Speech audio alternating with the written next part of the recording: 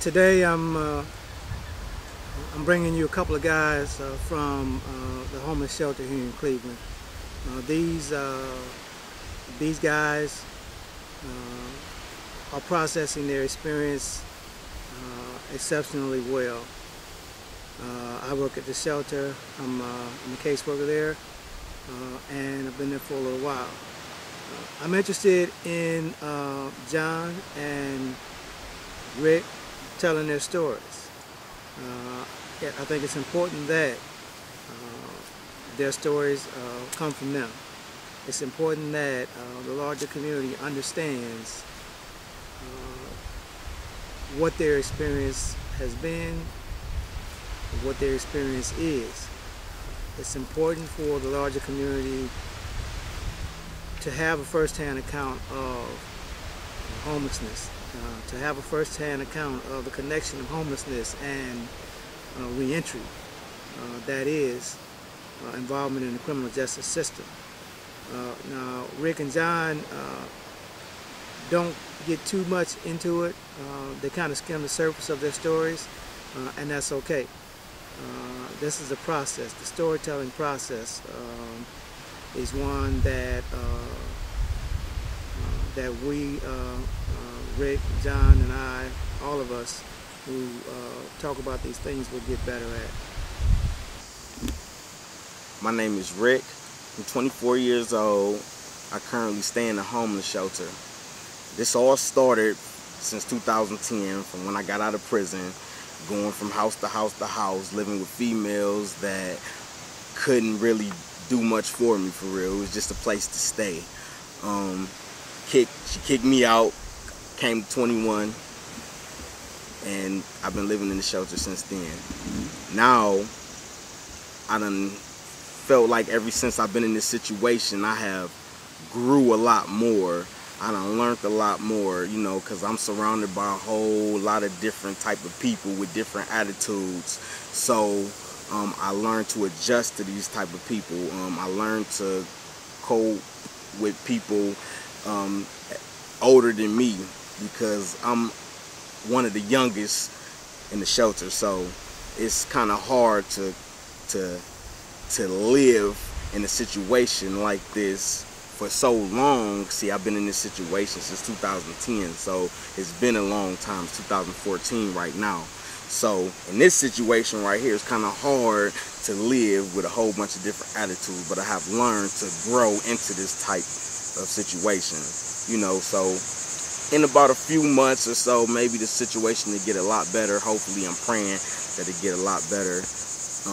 Have a lot of friends that help me out, teach me good things, talk good sense to me, great knowledge. So I got a good mind, a good head on my shoulder. Okay, so you mentioned you were in prison. What did you go to prison for? Well, back in 2009, I caught a aggravated robbery charge. It went to the courts, and they dropped it down to a regular robbery, which was an F3, and they only gave me a year, gave my co-defendants probation. So why were you? What was up with that? Well, I was young. I was 19 years old, and I just felt like everything was coming to an end. My mom was in prison. It was just me and my sister in this big house, and my mom owned real estate, and I didn't feel like it just felt like it was too much on my mind. And when I went to jail and I lost my first car that I bought, I just felt like, man, you need to go do something. You need to get some money, because the house ain't gonna pay for itself. So I just started something that was gonna make me some quick money. So and that was the first time you got in trouble? that was the first felony I ever caught. No juvenile stuff? Oh yeah, juvenile. Yeah, I had a juvenile record, but me being so young, my juvenile record now it was just like I grew up at a certain age. So how old were you when you had your first juvenile case? I was 13 years old when I had my first juvenile case. What was that about? Assault. Just a little fight, you know what I'm saying? It was a misdemeanor, but assault. So I've been catching cases since I was about 13 Okay, now. so what happened when you caught that case? Nothing really. It was just it was a tap on the shoulder, wrote an apology letter to the police officer and the person that I got into it with, and it was over with after that. Okay, did you serve any lockup time or anything? Well, when I was in juvenile, I served about 6 months to a year in YDC, which is in Hudson, Ohio. Okay, and then after that, when was your next difficulty? Well, I didn't get in trouble until, well, I used to drive cars without license. That was a little misdemeanor, but then when I turned 19, that's when everything started happening. That first felony happened. Okay, so how much time did you serve on that robbery? Just a year. Yeah, just 1 year. And that was in prison? Yeah, that was in prison. I was in Belmont Correctional Institution. Okay, so during that year, describe your experience during that year. You were 19? I was 19 years old, and when they told me that I got a year, everything that the judge said just went out the air. And you know, people in the pod when I was in the county was saying, you know, this and that and the third was gonna happen when you got to prison. And as soon as I got to prison, the first time I got to prison, it was like I knew everybody there. Dang, you've been here for a long time, and this, that, and the third, everybody. But for somebody that hasn't experienced being in prison and they on the road to going, it's not a great experience. It's not a great experience at all. Okay, so let's go back. You said you served how much time on that case? 1 year. All right, what'd you do during that year in prison? How'd you spend that year? Well, you know, the only person that I really had on my side is really my grandma. My mom was in prison. Couldn't really expect. What was your mother in prison for? Sexual battery and sexual assault. She was in prison for. And my mom was just going crazy because I felt like I don't want to seem like I'm not taking responsibility for my own actions as a man and blame it on anybody else. But I feel like the reason that my mom was so messed up was because what my mom was going through. So everything just took action from there. But okay, you mentioned your mom several times, but you haven't mentioned your father. Well, shoot, I really don't know my father. When I first moved to Ohio, my mom was with a guy who I called my stepfather, and right now at this time, it's been a few years since I even seen him or heard from him. So what was that relationship like between your mom and your stepdad? It was cool. It was a little rocky, you know, because there was some situations that occurred during the time that he was in the family. But other than that, it was a cool relationship. Okay, so you go and you do a year, and then you come out, and then what? Well, when I went to do a year, I came out and I met this girl. I had already met her before I went in, but when I came out, I got paroled to her house, and me being who I was and young, it felt like that the social network society was too much on my mind. I couldn't focus on being with this one person at the time, even though it was to the point where I didn't make it seem like I was doing anything. It just got to her, and she wound up kicking me out, and now I'm in this situation. Okay, so how long were you there before you were homeless? I wasn't even there for a month yet. It was probably about 3.5 weeks. Okay, so the relationship failed. Now you don't have anywhere to stay. Where'd you go? I went to 2100 on Lakeside. In Cleveland? In Cleveland. Okay, that was the first time in the shelter? That was my first time. And I actually had a buddy who came with me so I can, you know what I'm saying, so we could do the struggle together, because he was going through some problems, I was going through some problems, and we just came together. And okay, so how long did you stay in the shelter your first time at the shelter? Well, my first time at the shelter, I stayed in there for about, I'll say probably a month, because I got a job. Before I got kicked out, I had a job interview the next day, so she kicked me out. When I had the interview, I got the job, went to Independence Community, and I met a girl in the same building, and I just messed up. Didn't even come back, and lost my bed. Okay, so you left the shelter to move in with another girl. Right. Okay, and what happened then? Well, some things had occurred, you know, me being stubborn or whatnot. Things had occurred, and I was put out again with nowhere to go. After how long? Maybe about 3 months this time. Okay, so you got put out by the second girl? Yes. Okay, and then where'd you go? I went back to the shelter. You went back to the shelter for the second time? For the second time. Okay, so how long were you in the shelter the second time? Well, this time I was only in the shelter for about maybe 3 weeks until they transferred me into a transitional housing program which I was there for about 4 months. Then I got locked up again for parole violation.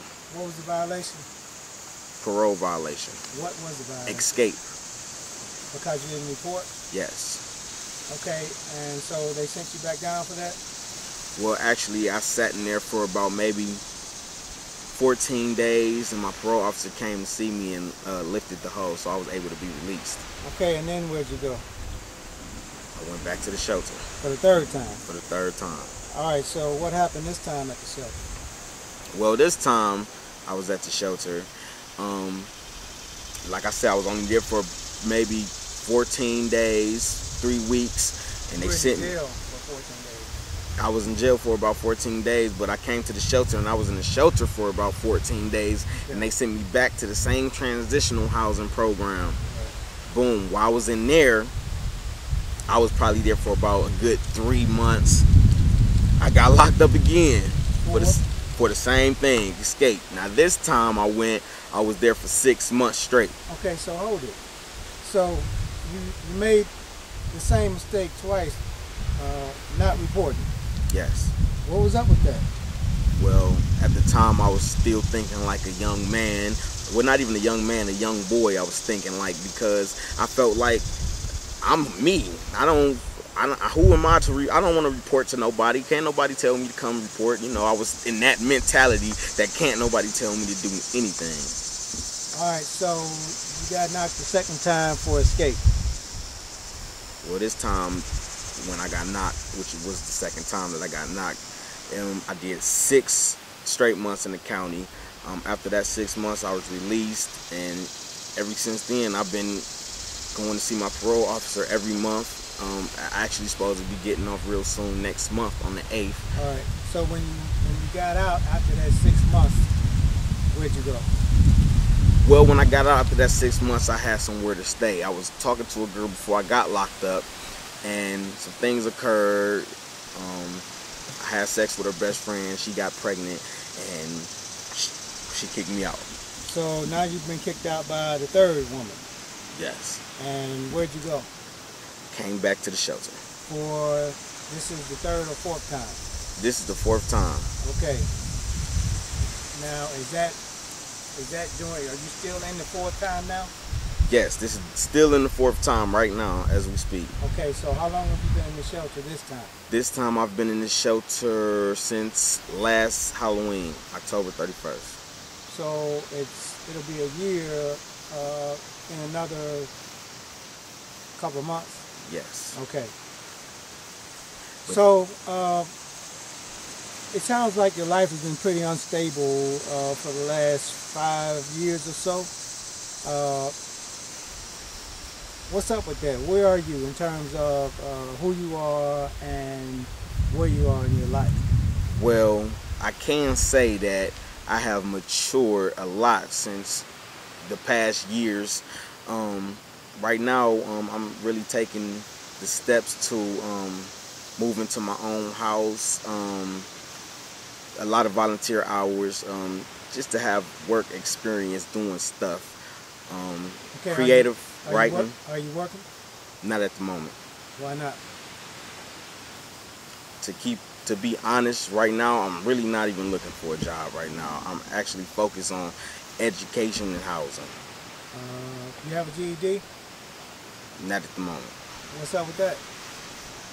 I'm actually focused on my education right now, for real. But the situation, just my mentality, the way I think, is sometimes things distract me, and I'm easily distracted. All right. Where do you see yourself in the next 3 years? Well, in the next 3 years, hopefully, I have my GED by then, and I'm working at least a good $12 an hour job. That way I can support for my family. So how far did you go in school? The 11th grade. The 11th grade. And that was how long ago? That was about 8 years ago. Okay, so what do you feel about this GED thing? How close to it are you? Well, as in class-wise, not very far, because I'm not even enrolled in the class. But as far as taking the test and my mindset, I'm pretty ready to take it. What's your goal in life? Where do you really want to go with this thing? Once you get your GED, then what? You know, my goal is I just want to be successful. I don't want to, you know, I don't want nothing too big, nothing too fancy. I just want to be a successful young man to say that I'm working and I take care of my family. You have, you mentioned one child. Is that it? You got one child? Well, at this moment, I do have one child, a girl. She's 2 years old. I'm supposed to have another one on the way real soon, due in January. All right. So you have a relationship with your daughter? Nah, I really don't. And it's not because of me, it's because of the mom, you know, and I'm not the type of person to just, you know, some baby daddies is a real presser, so not me, but... Okay, are you providing any support for your daughter? Not at this moment. And what's that about? Where are you with that? Well, it all has to do with the mom. You know, I could call the mom right now and be like, can I see my daughter? And she'll be like, you got something for her? It's never just me spend time with my daughter. And I love kids, you know, and just the relationship that I have with her is just, it's nothing. It's like I don't care attitude every time I talk to her. So I asked about your relationship with your daughter and whether or not you supporting your daughter, and you started talking about the mother. Mm-hmm. Well, the mom, she's young, you know. Okay, I'm not interested in the mother. I'm interested in you and your daughter. Well, my daughter, the mom plays a big important role in my daughter because she's the one that has custody of her. And I can't see her without going through the mom. Okay, so do you have any child support obligations? My baby mom says that I do. I never, or have yet to seen a letter from child support saying that I owe child support. Didn't even bother to go check. They got addresses that I have been, and no one ever told me about child support, and that's very important for somebody to hide from me, so I don't know about that. Okay. Okay. My name is John, 42 years old, resident in Cleveland, Ohio, currently residing at a men's homeless shelter, going through the process of reentry, coming from a stint in incarceration. Started on this journey about 20-something years ago, doing drugs and alcohol in the streets, hard drugs. Started out experimenting with drugs and alcohol when I was about 12 years old, smoking cigarettes, drinking beer, hanging out in the streets with friends and associates. You know, wouldn't consider myself a victim of peer pressure in any regard. Just that's what people were doing. That's what I wanted to participate in. So it's been a long road. Been in the streets for a long time. Experienced a lot of things, seen a lot of things, done a lot of things. Some good, some not so good. Had a few stints in the penitentiary, correctional facility in Ohio, various ones, North Coast Correctional Treatment Facility, Marion, Lorraine. Never been a violent offender or anything like that. Just an overall decent person. Chemical dependency issues, alcohol, substance abuse issues. Trying to maintain my composure, get myself together, do the right thing. Came from a single parent home. My father passed away when I was 6 years old. No fault of his own, but you know, he's a good man. Several siblings, all older brothers and sisters. I'm the only one of my mother's and father's children who's ever had any serious scrapes with the law or whatever. Only one that's ever been to penitentiary. Basically the only one that's ever had a real traffic ticket, or definitely a driving under suspension ticket. So I came from a decent home, middle class, colored folks, Cleveland, Ohio, nice neighborhood, Lee and Harvard, Lee and Miles. Got started smoking cigarettes and drinking and whatnot when I was 12 years old. That progressed into marijuana about the time I was 13. The time I was 14 to 15, I was drinking and smoking on a regular basis, every day, every other day, to be for sure. Going to school high, under the influence of marijuana or some type of alcohol. Back in the early 80s, it was Sun Country Wine Coolers and Orange Jubilee. If you from Cleveland or the Midwest, you know what I'm talking about. About that same time, 1985, 1986, the crack cocaine epidemic hit the ghetto, and I was right in the middle of it and got caught up experimenting with different types of drugs, smoking what they call primos or whatever. That's a mix of crack cocaine and marijuana. That was a bad idea, but I tried it. So from about the time I was 16, I smoked crack once. I smoked crack once when I was 16. Problem was I smoked for like 7 years. So from the time I was 16 to 23, I was severely addicted to crack cocaine. I would break into stores. I never broke in anyone's home, but I would break into stores. That was before they shuttered and gated all of the stores in the community. I was the one that would go around at 2 or 3 o'clock in the morning, and I would time the police circulation to I could break the door or break the glass out of the window or whatever, get into the store, get all of the cartons of cigarettes, all of the more expensive wine and alcohol, and load it up in the shopping carts and smuggle it around the corner before the police arrived while the alarm was on. And that was motivated by crack and my bad thought process that doing crime was a resolution or a solution to a lack of funds that I had in order to support my drug habit. By the time I turned 18, I got out of the breaking and stealing thing, and I would just go to work and maintain employment. Had a lady friend. She got to doing crack. She was a little bit older than me, and she got to doing crack, and I didn't like that. So after she and I stayed together for a couple years, I decided I didn't want to be involved with her or smoke crack anymore. She continued to smoke crack. I quit smoking crack. I decided that smoking embalming fluid, something called wet, I don't know, PCP, LSD, formaldehyde, embalming fluid, horse tranquilizers, skin, sheep, sherm, whatever you want to call it.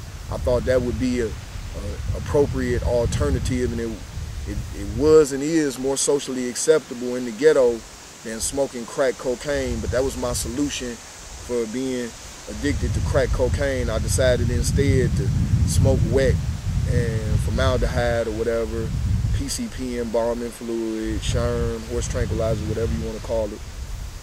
So I did that for approximately 5 or 6 years, and to the point where I could feel personally and everyone could notice that like my brain was seriously being damaged or being seriously inhibited by the use of the wet, sherm, PCP, formaldehyde or whatever. That was messed up. So I did that for about 5 or 6 years. Then I gradually reduced my drug addiction to just marijuana. So it was just marijuana as much as I could all day, every day.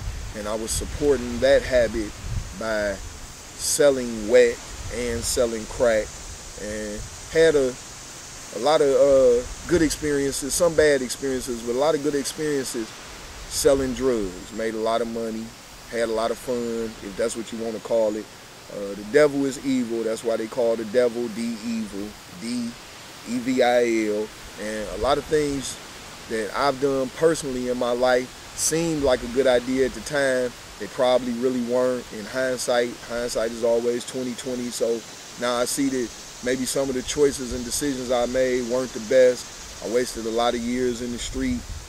Did time in the penitentiary on several different occasions. 6 months here, 12 months there. I've never been involved in any serious criminal activity or anything like that.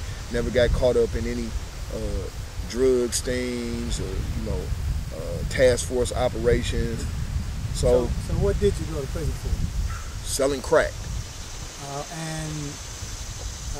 Every time selling crack, selling one piece of crack that was wrongfully misrepresented as more than one crack transaction with an undercover informant, and unequivocally I would always get 11 to 12 months. Okay, so I couldn't how many appeal it. 3 times. 3 times? 3 times, yes sir. Over what period of time? Over a 10-year period, I would say. Okay, and you did about a 12 year? Over a 12-year period, from 1992 and 93 to 2004. Okay, so you did about a year each of those 3 times? Each of those times, and in between, it would be 6 months here, 3 months there for driving violations related to the drug trafficking. Okay, so all of your money, for virtually all of your adult life, has come through selling drugs? Yes, sir. Okay, so... in some form or another, marijuana, wet, pills, crack. And this goes back how many years now? 20 years. Okay, I started selling drugs when I was 23 years old. Have you ever had a legitimate job? No. Through the temp agency, 3 months here, 6 months there. I've never been professionally or technically trained to do anything in particular, but I've always been willing to work and do what is necessary to earn a living to support myself. Okay, so you never really had any idea of a career apart from that of a drug dealer? Unfortunately, I would have to say that is a true statement.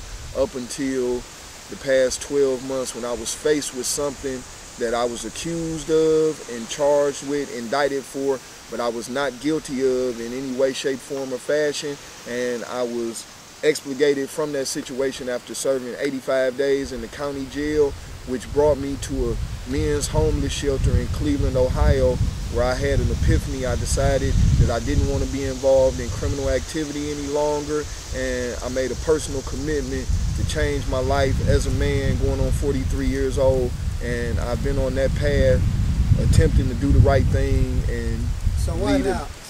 What's different with you now than earlier in your life? The criminal justice system in Cuyahoga County was attempting to give me 40 years at the point where the crimes I was being charged with were gonna end up netting me a possible 40-year prison sentence, which probably would have only come out to about 10, but at 40 years old, I don't want to do 10 years in the penitentiary for an association with someone I might not should have been associating with. So I decided that my criminal activity and the lifestyle that I was living is what led to me having an association with someone I shouldn't have otherwise been associating with. So I made a conscious decision not to have those behaviors and activities in my life anymore. So ultimately you did what we call a risk-benefit analysis, and what makes sense to you is that you need to make a change in your life. Yes, sir. Yes. Okay. A risk-benefit analysis, and the risks far outweighed the rewards and the benefits of selling drugs, smoking marijuana every day, listening to rap music, all of that nonsense. And I've found that listening to R&B and jazz and gospel music and doing the right thing and going to bed on time and getting up on time, early to bed and early to rise, healthy, wealthy, and wise, legitimate, honest, legal, is a better way for me.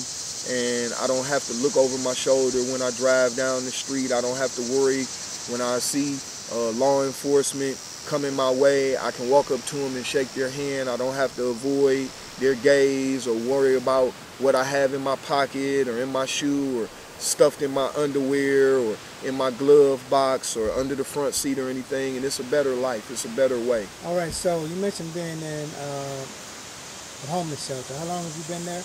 I've been in the homeless shelter for almost 1 year now. I arrived at the homeless shelter approximately September the 15th of 2013, and now it's coming up on September the 15th of 2014. In that time, I've met a lot of good people that have offered me a lot of support and assistance in my recovery and my abstention from criminal activity and drugs and alcohol, and I appreciate everyone's help that I've received at the homeless shelter through the different services and programs they offer there. All right, so where do you see yourself in 3 years? Better. In 3 years, I would like to be a student earning my bachelor's degree, working towards a master's degree in some type of social service or chemical dependency counseling field. I would like to pursue that as a career. I believe with my life experiences and my personality and the character that I possess, that I've been blessed by the Creator with, that I would do good in that career field. Hey, good day to you. My name is John. And I'm Rick. We're here today discussing homelessness and reentry as a result of being homeless, coming home from the penitentiary, incarceration, different experiences you have to deal with. Had the opportunity to come out and share some information with you today. My personal experience is that homelessness is a difficult situation, but if you willing to do the work and put forth the effort to correct the situation, it is doable. It's difficult, but it's a worthwhile endeavor. I would advise anyone going through that situation, as I myself am, to do the best you can. Just, try to stay positive, stay focused, handle your business, do the right thing, do what you have to do. Try to stay out the way, not get into any more trouble, get involved in any criminal activity. On a daily basis, I have to deal with all different types of situations in the shelter. The shelter is a decent place. It's comfortable. It's not too comfortable. You have to deal with a lot of nonsense from people that are supposed to be in the program or working the program. They're supposed to be sober. They're supposed to be trying to correct the situation that brought them to the situation of being homelessness, that brought them to the shelter, whether it's avoiding criminal activity, avoiding violence or violent activity, avoiding drug abuse, alcohol abuse, chemical dependency, marijuana use or whatever. People use marijuana on a regular basis. People use heroin on a regular basis, cocaine, whatever. You can see all different types of stuff. That's why they call it skid roading. The face of homelessness has changed dramatically. You have entire families, men, women, and children out on the streets now. The economy's not the same. The job situation has changed in America as a whole. Now you have to have some type of technical training or some type of education to further your career, to just have a job. They're doing urine analysis and piss tests at McDonald's now. So all of that, kicking it in the streets and having fun and whatnot is not the same. I don't know what Rick might have to say about that, but that's my opinion on it. Well, you're looking at it from two perspectives. Me being 24 and him being 42.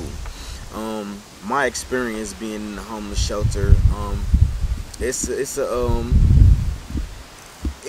bumpy every now and then. Right. And if you don't have a good mindset, then you gonna let it bother you.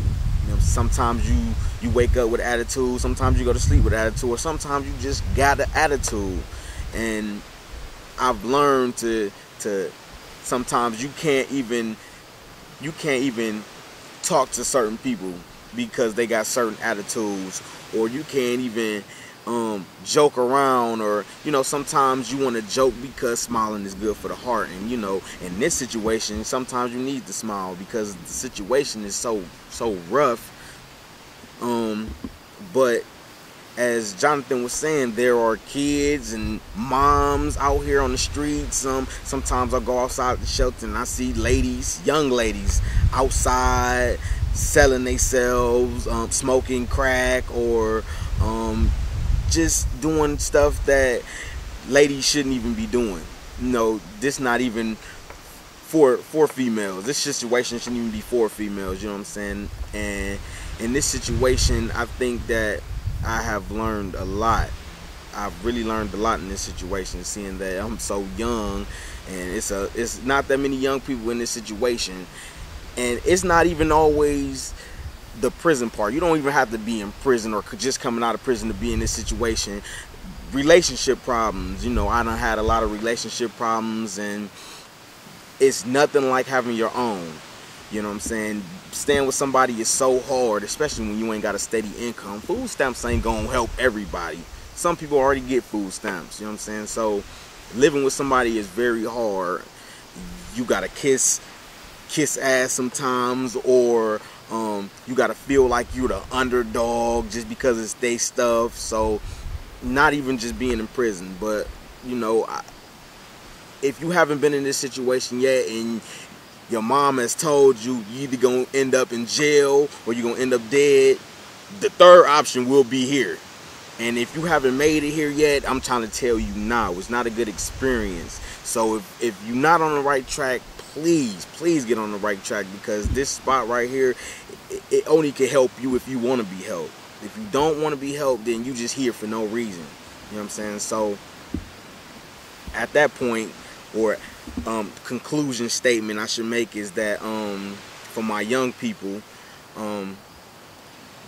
if you're doing good, man, and you on the right track, just stay there, because you don't want to fall off and end up like me in the homeless shelter, waiting to, you know what I'm saying, get success from programs and stuff like that. When if I was still younger and I would have listened to my mom growing up, I probably wouldn't even be in this situation right now. So